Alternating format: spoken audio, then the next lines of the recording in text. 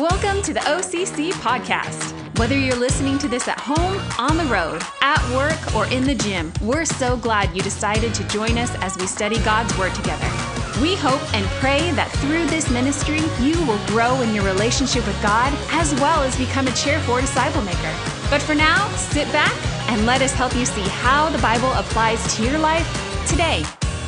Are we plugged into the source? Good question. Of course, last night we were plugged in and it still didn't matter. No power anywhere. But here's the great thing with God, you never have to worry about that. You're always plugged into that power source. This is what we've been talking about. Welcome. We're so glad to have you guys here. Welcome to those of you in the room. Welcome to those joining us online. We were actually looking at some of our statistics this week, and some of that stuff's hard to track. But we've got folks literally watching kind of all over the country, which is really, really neat. There's lots of folks back in Missouri where I'm from, but there were folks in Texas, there were folks in Nebraska, and that part's kind of exciting. Now that doesn't make us famous or anything, right? We're not like TV stars, but I heard a story about a guy, and it seemed like he was kind of famous. Like everywhere he went, it doesn't matter if he was in his hometown or if he was visiting somewhere, he would always run into somebody he knew. Everywhere he went. And so it got to be where it's kind of weird, and one of his buddies was with him, and he asked this guy, his name was Dave, he's like, Dave, who's the most famous person that you know? It seems like everywhere you go, you know somebody. And Dave was like, well, I don't pay attention to who's famous and who's not famous. I just meet people, you know? And the guy was like, well, do you know Ken Griffey Jr., Seattle Mariner legend, the kid? Do you know him? He's like, oh, yeah, I know the kid. He's like, no, you don't. He's like, yeah, I do. I know him. And so this guy decided he was going to put Dave to the test. He goes, well, I happen to know that Griffey lives down in Orlando, Florida. Let's drive down there and you can introduce me to him. And I said, well, that's great. So they get in the car and they literally drive down to Orlando, Florida, this gated community where Griffey lives, and they pull up and there's, a security gate and an announcer, and you got to hit the intercom. And so Dave hits the intercom. And he's like, hey, I'm here to see Ken Griffey Jr. And the guy at the security shack is like, I bet you are. And he's like, no, I'm a friend of his. Just buzz him and you'll find out.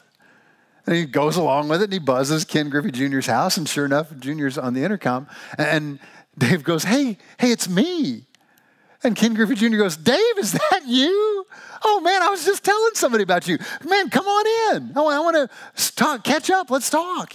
And so they can't believe it, but Dave drives in with his buddy, right? And they drive up in front of Ken Griffey Jr.'s house, his mansion there. And I don't know if you knew this or not, and I'm surprised to learn it. 2 houses down from Ken Griffey Jr. in this gated community on a lake, on a golf course, is where Tiger Woods lives. And Tiger Woods was there, and he's chipping balls in his backyard. And Dave gets out of the car, and Tiger sees him, and he goes, Dave, how you doing? It's like, I haven't seen you in forever. Come on. And so instead of going into Ken Griffey Jr.'s house, Dave walks over, and he's going to go say hi to Tiger Woods. Well, he has to walk through the neighbor's backyard. There's a guy who lives between Griffey and Tiger Woods. And there's all this commotion and everything. And so that guy comes out on his back porch, and he looks, and it's none other than legendary film actor Tom Cruise lives between Griffey and Tiger Woods. And he sees a guy walking through, and he goes, Dave, is that you? And so Tom Cruise comes down now, and he's talking to Dave, and Tiger Woods comes over because now David can come in. And so all this is interrupted by the sound of ambulance sirens. And the ambulance comes racing up, and it turns out Dave's buddy had a cardiac arrest, right? And they got to take him to the hospital. And he recovers and he gets released to a room, and Dave goes up to visit him. He's like, man, what happened? The guy's like, well, I was doing pretty good standing there next to Ken Griffey Jr. until he leaned over and said, hey, who's that guy talking with Dave and Tiger Woods? Some people are famous and some people are not. We're going to study the Bible today, and we're going to run into a guy who is famous. Everybody knows this guy, right? That's the thing about it. Acts chapter 9 is where we are. We're continuing in our Unplugged series, and we're looking at how we join God, right? How we get plugged in. And it happens the moment we profess faith. Our lives are transformed. And so we're going to talk about a guy today who has left a legacy in Christianity for sure. And we talk about folks this way. We talk about people who are important to history, right? We just finished celebrating our nation's independence, and I guarantee you heard a lot this week about the guys who were founding fathers. You can't talk about 4th of July without talking about George Washington and Thomas Jefferson and John Adams, right? There's certain things you can't talk about without mentioning people who are important. You don't talk about the emancipation of slaves. You don't talk about the eradication of race-based slavery without talking about who? Abraham Lincoln. You don't talk about the civil rights movement in America without talking about who? Martin Luther King Jr. We get that, right? Those guys kind of rise above. Well, if you ever think about it, biblical history is kind of the same way. We don't ever talk about the nation of Israel without talking about who? Father Abraham. He's important to that. We don't talk about God's people, the Israelites, unless we talk about Moses. He's important to that. But if I were to ask everybody here, and I had to press you on it, and I said, who's the most famous person in the Bible? And you can't say Jesus, right? Because that's cheating. It can't be anybody who's in the Trinity, right? But if I said, who's the most famous person in the Bible? I think every person in this room would say, it's the Apostle Paul, right? He's the guy. Well, that's who we're going to study today. And it's really incredible when we talk about it, because as we see in his story, when we encounter him, he seems like the most unlikely person ever to become the face of Christianity. When we first ran into him just a couple weeks ago, when we were talking about it, we saw that he was actively trying to destroy God's unstoppable church. The text said he was ravaging Christ followers. He was literally trying to kill them. Is that the guy who's going to be the face of Christianity? What becomes real obvious is that God doesn't work the way we work, right? He might choose someone that we wouldn't choose. At the very beginning of Acts chapter 2, do you remember? He was going to pick a guy who was going to preach a sermon that was literally going to launch the church.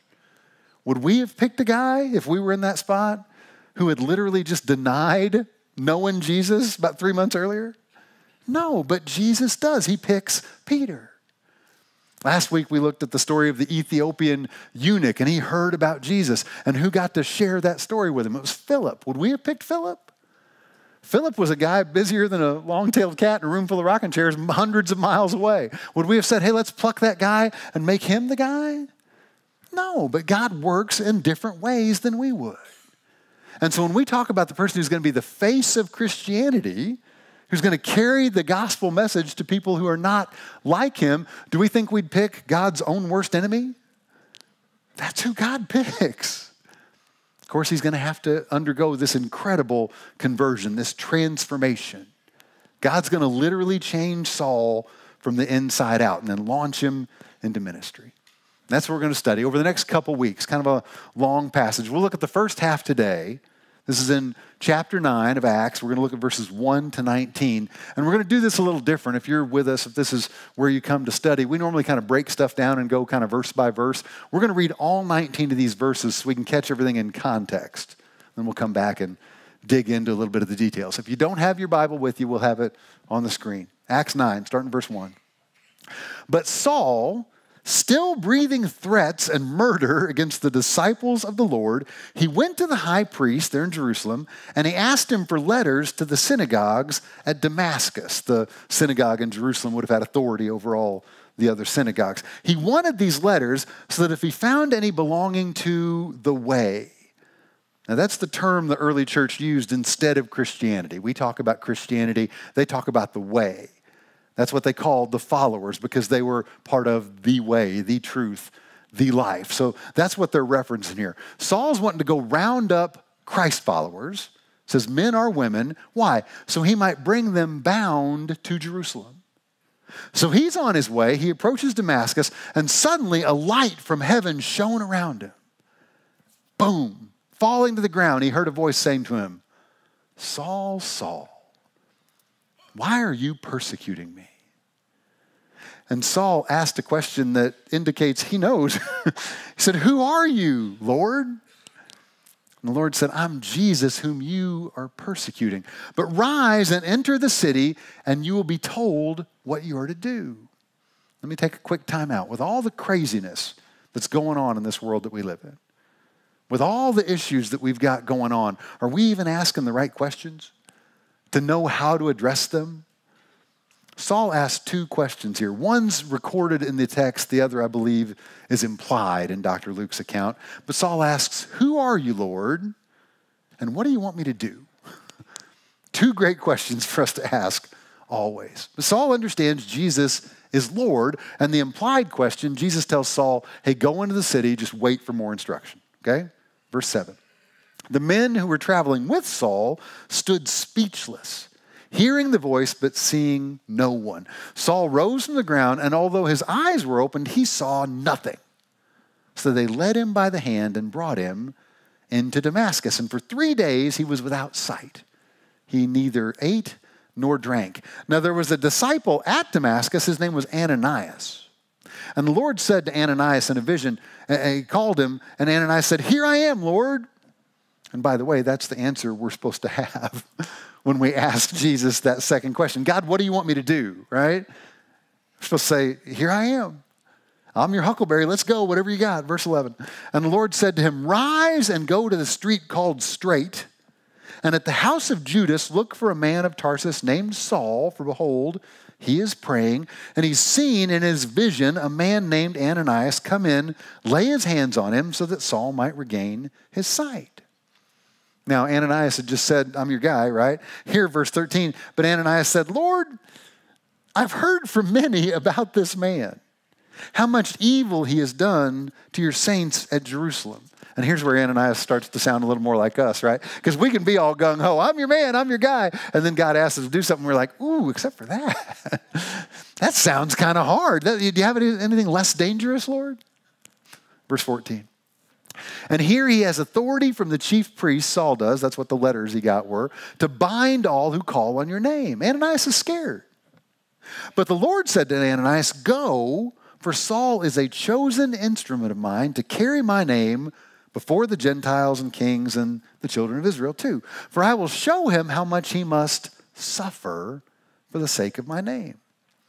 So Ananias departed. He entered the house. Laying his hands on Saul, he said, "Brother Saul, the Lord Jesus, who appeared to you on the road by which you came, has sent me so that you may regain your sight and be filled with the Holy Spirit."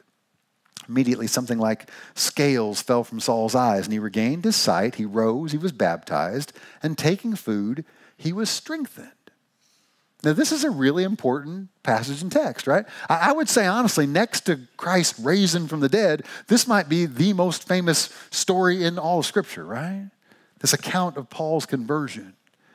And it teaches us something so theologically important, I don't want us to miss it, okay? It's the first point on your outline if you grabbed one coming in. Jesus pursues us before we pursue him. Did we catch that? There at the beginning of chapter 9, was Saul actively seeking Jesus? No. He was actively seeking to destroy, to keep people from following Jesus, right? He was ravaging and murdering followers of the way, but God was pursuing Saul. And as we see Saul become Paul, as we see his life play out through the study of Acts, if we see then in reading the rest of the Bible, you'll find 13 letters that God breathed into Saul. He's using this guy, right? And that lets us see God's able to save anyone. God can use any one of us. He can transform the greatest of sinners like he did for Saul, like he did for me. God can convert anyone and then use them to spread the gospel.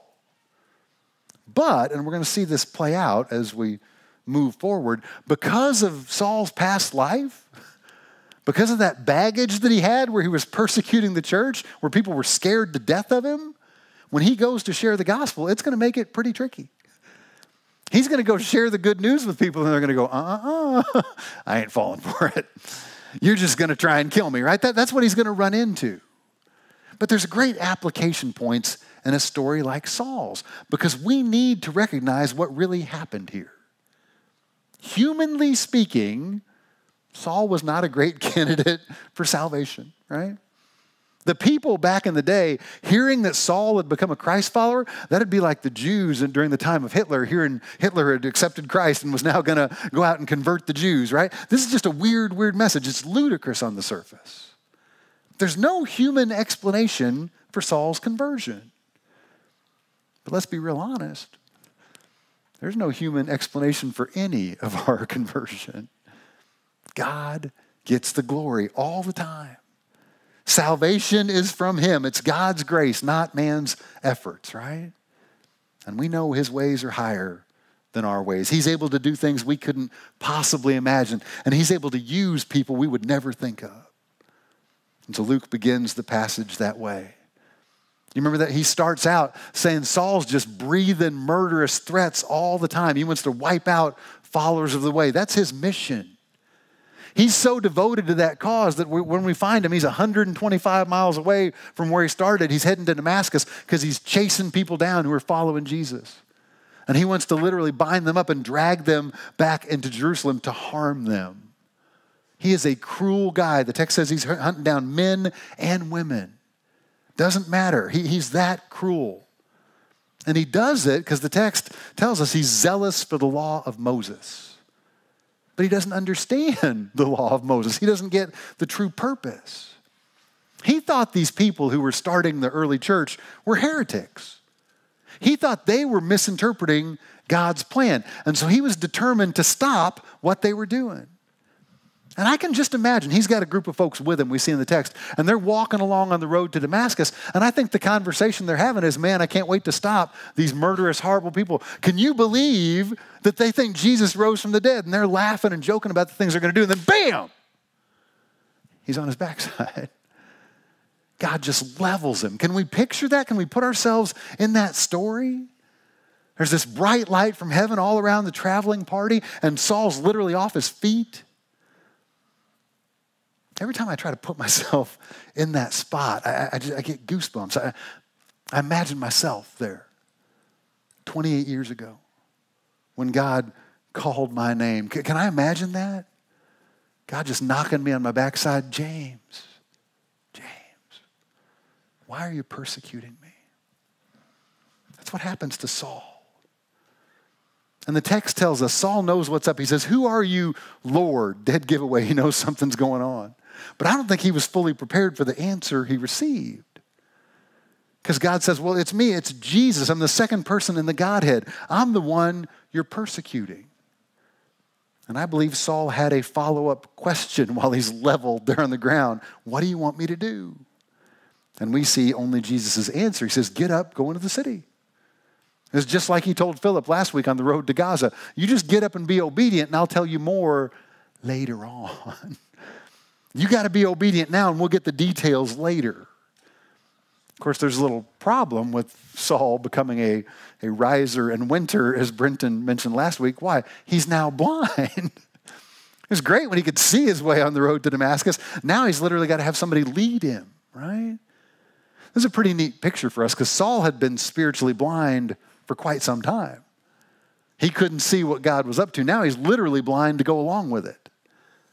We see how this story kind of unfolds. 3 days later, God uses this guy by the name of Ananias.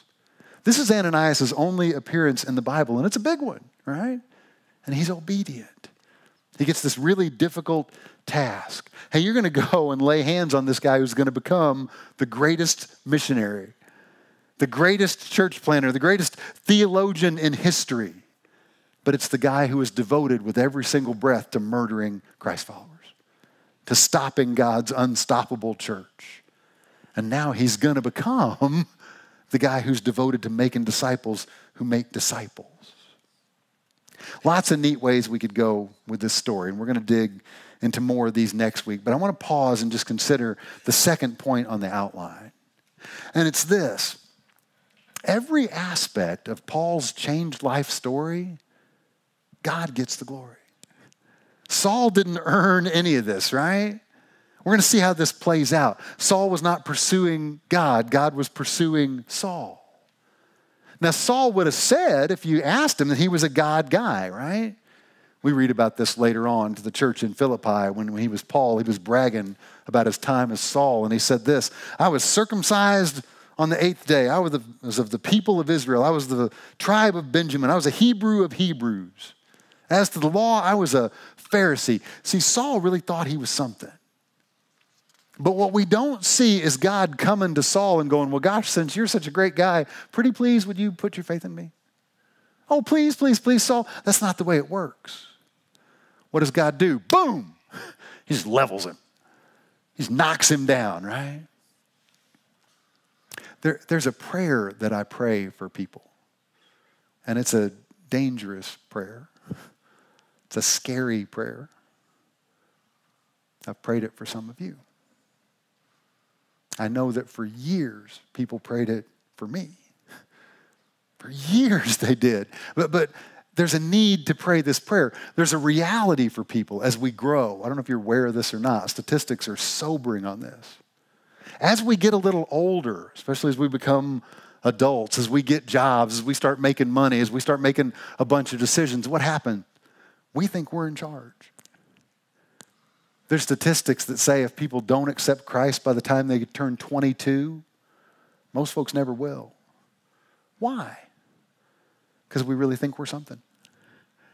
We think we're in control. We think we're in charge. And what happens then? We are severely discounting the fact that God is sovereign over all things. He's the person in charge of everything.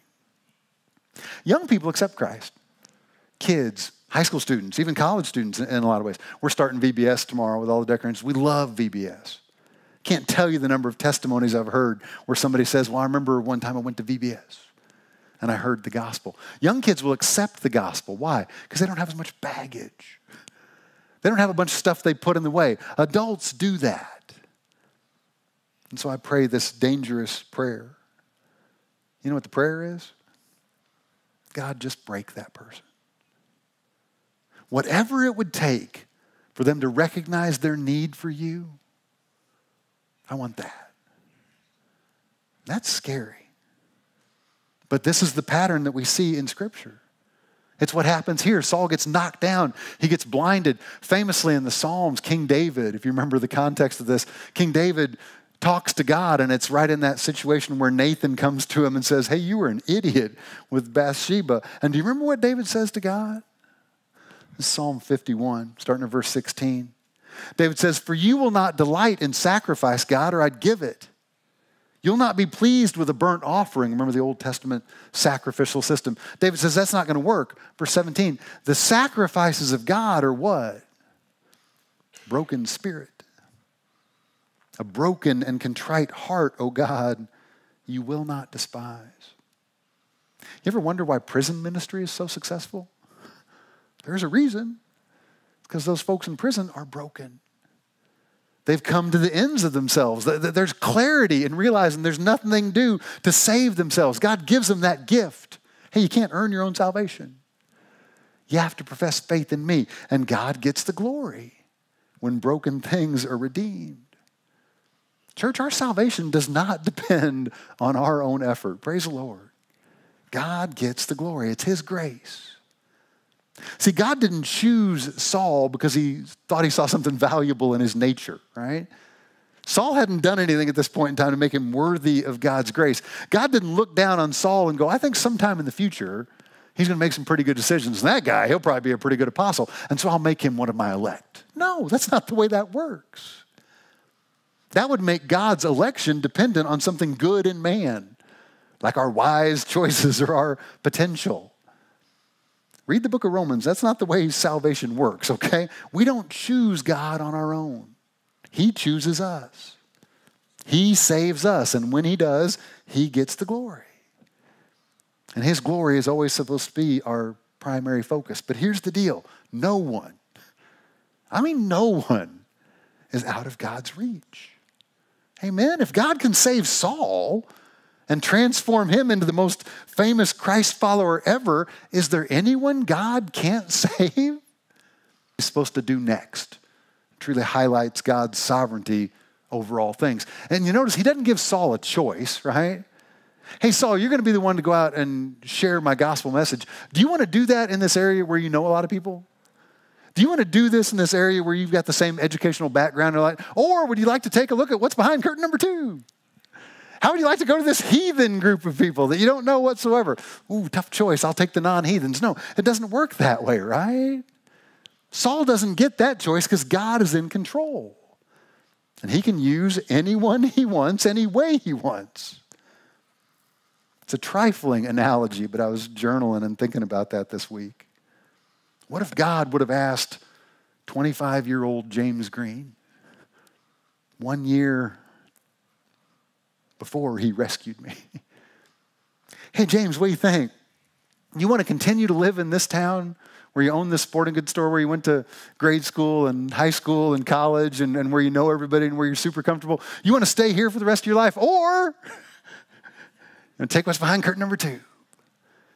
Join me on this plan I have, this unstoppable plan. If you join me on this, though, eventually you're going to have to move 2,100 miles away from home in this place where you don't know anybody. Here's the beauty of something like that. If I would have got to make that decision based on the things that I knew and was comfortable with, I would have blown that up. If I got to make that decision based on my selfish desires, praise the Lord, God is wiser. He knows what's best, amen? Do we trust God? Do we trust that He's in control of all things? Now, yes, He allows us to join Him, and then we get to make decisions. This is why we pray for discernment. We want to make godly ones. But God's will is going to be done, 100%. Certainly when it comes to salvation, when it comes to transformation, because He's the one doing the saving, and He gets the glory. Third neat takeaway, I think, in this passage, when God does transform someone, usually there's signs. Usually we see some evidence, right? And we talked about this a couple weeks ago, and this is frustrating. Sometimes we don't see signs, right? There are people, honestly, they don't pass the fruit test. We never see any fruit from them, and God and I talk about that. But usually, when God changes someone from the inside out, there's going to be signs, right? There'll be evidence. Well, look at Saul's life, and you see all kinds of evidence. And it starts with a really big one. He seems convicted of his sin. Where does conviction of sin come from? The Holy Spirit inside of us. And I think we see that in Saul. And God does that cool thing where He really smacks him to get his attention. Did you catch what He did? He calls him by name twice. Saul, Saul. How many times do we see that in Scripture? Simon, Simon. Martha, Martha. Jerusalem, oh Jerusalem. What's God doing? He's trying to get our attention with that repetition. And so He snaps Paul awake here because Saul thought he was being zealous for the Lord with his persecution efforts. Turns out he's actually persecuting Jesus. Saul's going to smack him right in the face. And we engage the impact of the Lord's voice, His words, because in response, what happens? Saul doesn't eat anything, drink anything for 3 days. Now, that wasn't Saul going, "Well, this is really wild. I'm going to fast and pray about this." No, this is that thing that happens to us when a tragedy comes. Someone dies unexpectedly. We're mourning, and what happens? We don't even think about eating. We'll go a long time without eating or drinking because we're wrestling with that, right? That's what Saul's doing. He's coming face to face with this fact that he was doing it all wrong. He was ravaging the church thinking he was doing right in God's eyes. And he finds out he had it 100% wrong. And being blind, not being able to see anything literally, allowed him to be able to see spiritually. Oh my gosh, I'm a sinner. I'm doing this wrong. And that's necessary for us to understand our need for salvation. One of my favorite theologians who's not named Paul is a guy named Charles Haddon Spurgeon. Spurgeon has a quote that I read right after I became a Christ follower. It still hurts to read to this day, but I'm going to share it with you.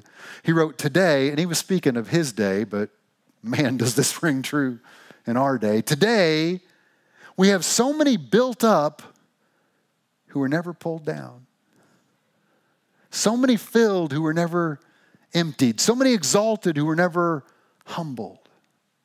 That I the more earnestly remind you that the Holy Ghost must convince of sin or we cannot be saved." What's Spurgeon saying? You got to pray that prayer for brokenness. We have to pray for people to come to the end of themselves and recognize their need for genuine transformation. And when we see that, I think that's pretty clear evidence that God is at work, right? And this is what we see, honestly, in Paul's life. He's heading to Damascus. Why? To arrest all the Christ followers. But God strikes him down. He strikes him blind. And instead of walking into Damascus strong and independent, the guys literally have to lead him into Damascus. Weak and dependent.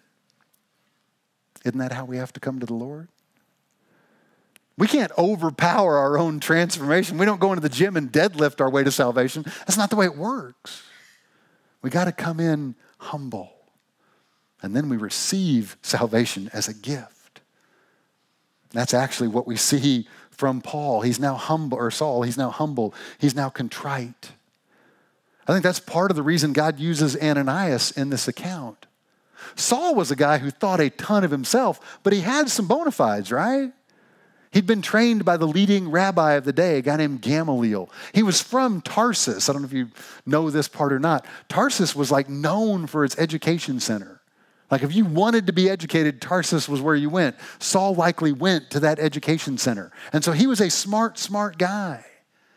And now he's sitting there blind, having to take help from this simple servant, Ananias.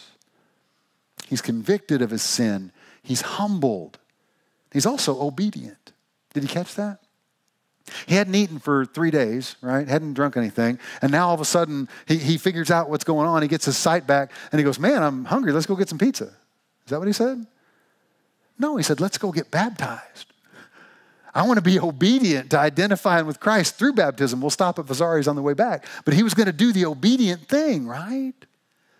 He's convicted of his sin. He's humble. He's obedient. There's another great indicator that he's a transformed man in verse 11.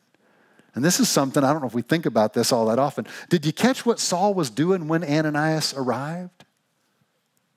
He was praying. Now again, I know there are some folks who don't know the Lord who will occasionally cry out in prayer. I remember hearing a story one time, I doubt it's true, about an atheist guy. And this atheist, he'd spent his life disavowing God, right? And he was out hiking in the backwoods in Idaho. He's hiking in bear country. And sure enough, he runs into a bear. And he does that thing you're supposed to do where you make yourself big and make the noise. And the bear's like, you know. And so the bear starts chasing after him. And this guy starts running. He's running for his life. And he runs up to the edge of a cliff. And it's like 200 feet straight down. And there he is.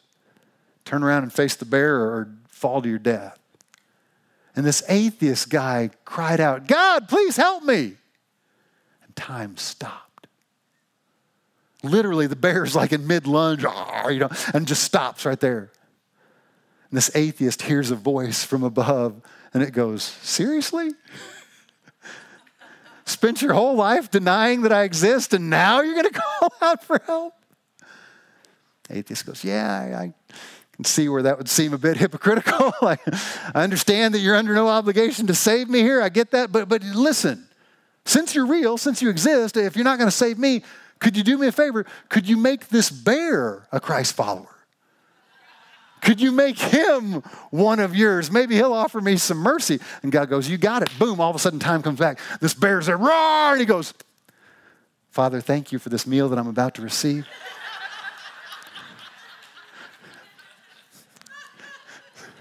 Sometimes folks who don't know the Lord will pray, but typically it's people we see who know the Lord who are praying. It's one of the evidences of our relationship with God, right? Comes from being transformed. And Saul's here praying. And this is likely the first time he's ever really prayed, right? Genuinely prayed. I'm sure he had said liturgical type prayers before, but now he's really asking for God's will to be done. More evidence of transformation. There's another great piece of evidence here, I think, and it's fellowship. Now, we talk about this all the time because this is our purpose here as a church, to help people be relationally connected. But there's something so neat in verse 17. When Ananias arrives to meet with Saul, did you hear what he called him? Brother Saul, right? Now, that would have infuriated Saul before because he didn't want anything to do with the way. But now, gosh, what a great name. He's going to get a changed name when God makes him Paul. But here he gets Brother Saul. That's a sign of fellowship. There's one more piece of evidence I see that points to Saul being new from the inside out. And it's really where we got this whole idea of being plugged in, right? Once he receives that indwelling Holy Spirit, he gets a new purpose in life. His purpose totally changes. What was his purpose before? He was going to kill Christ followers. He was going to ravage the church. He was going to persecute those followers of the way. Well, what's his purpose now? Verse 15 tells us he's going to go be God's ambassadors to the Gentiles. Some Jews too, if he can, he's equal opportunity, whoever he comes in contact with. But his primary audience is going to be these non-Jewish people. There's people who didn't grow up with the same background that he did. That leads us to the last point on the outline. God can and will use anyone he desires to share the gospel. Saul was transformed, right? He was on mission before, but it was an evil mission. It was a self-willed mission. And now, although he thought he was serving God before by eliminating the church, he was just feeding his own pride. He was just fueling his own lusts. Paul was a guy that when we correlate Scripture, it seems like he had a pride problem. He shared that with the church that met in Galatia. As he was talking about his former way of life as Saul, he said, I was advancing in Judaism beyond many of my own age among my people. Why? So extremely zealous was I for the traditions of my fathers. Saul was on the fast track. He was up and coming, right? Do you remember when we first encountered Saul, where that was? The stoning of Stephen? And everybody came in. Do you remember what they did? They dropped their coats there at where? Saul's feet. Why did they do that? Because Saul was in charge. He was the leader, right? Saul used to be there supervising the suffering of others. What's going to happen now? His purpose has changed. And verse 16 says, now Saul's going to suffer in Christ's name. Saul's going to have to die to himself in order to live for Christ. That's his new purpose in life. That's the mission Paul's literally going to give his life for. And we know in studying the Bible, he goes on all these missionary journeys. And if you've ever looked at the map of all that and seen where he's gone around, even just in those 3 or potentially 4 journeys we know about, the amount of travel. I read a commentary this week that said on average, if you look at Saul's life as soon as he became Paul, he spent the rest of his life trekking like 20 miles a day. And this is not walking like we do on the levee where it's real nice and paved and there's a river and it's all pretty. No, this is through rugged terrain. He's walking 20 miles a day. He's willing to get out of his comfort zone. Why? Because he's got a new purpose. He's going to go share the gospel. Are we willing to get out of our comfort zone? I don't know if we're getting out of our house. As we're walking on the levee, are we sharing Christ with people? Come back next week. We're going to get to hear part 2 of Saul's incredible transformation. But as we leave today, I want to challenge us with one big application from Saul's transformation. Toward the end of his life on earth, Paul said this. This is 1 Timothy chapter 1, verse 16.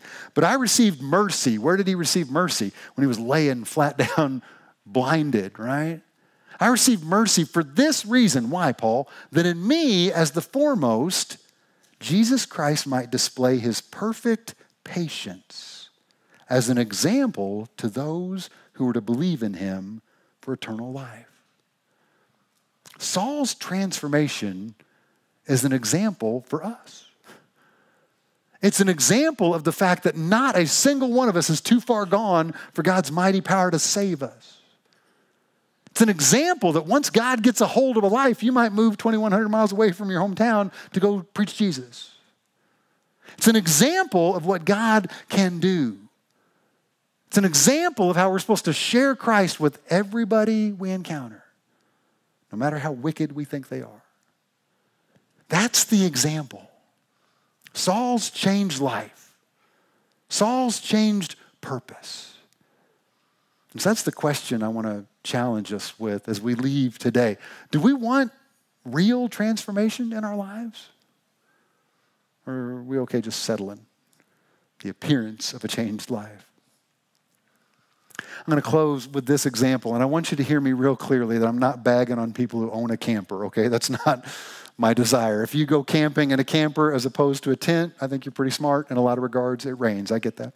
But don't put words in my mouth. I'm not anti-camper. I just remember the Jim Gaffigan joke. He was out camping in a tent, and somebody pulled up next to him in an RV site, and he went, oh, that's what I forgot, my house, right?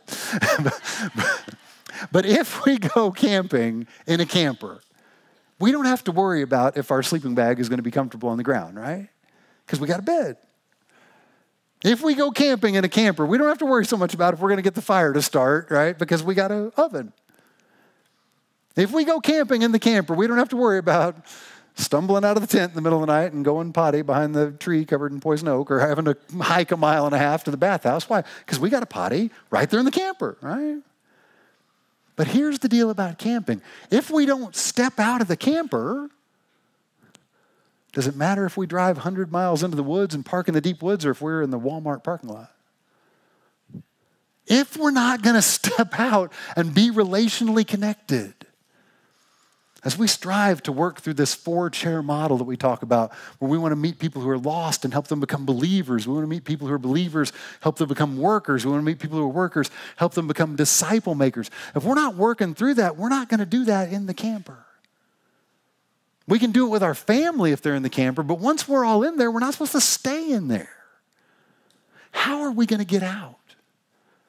How are we going to join God as he transforms our lives? Because it becomes the same for us as it did for Saul. The adventure of this life begins once we leave those comfortable patterns of our old life behind. We've got a mission here at this church to make disciples who make disciples. Are we getting out of the camper? Are we getting out of our comfort zone? Man, Saul did. I think God wants us to as well. Amen? God bless you guys. Man, I sure do love you. Come back next week and we'll finish Paul's story. Let's pray. Daddy, we are called to be your church. If we're here as followers of the way, if we're here because we've professed faith in your Son, our Savior, God, you've got us on mission. Your desire is that we would make disciples and you would get the glory. We can't save anybody. You're the one who saves. But just like you used Paul, you want to use us. Just like you used Ananias, you want to use us. Just like you used Philip last week, you want to use us. God, help us to show evidence of our changed life. Help us to join you where you're at work. Help us to share your gospel, even with the people we think are so far gone. What if they're the next Saul? God, we want to join you. We love you. We praise you. We ask all that in Jesus' name. Amen. Thanks so much for listening. If you would like to give to our ministry, please check out our website at lewistonocc.org. And don't forget to like, follow, and subscribe to this podcast, as well as our YouTube channel. You can also follow us on Facebook and Instagram, so you're always up to date with what's going on here at Orchards Community Church. Take care, and God bless.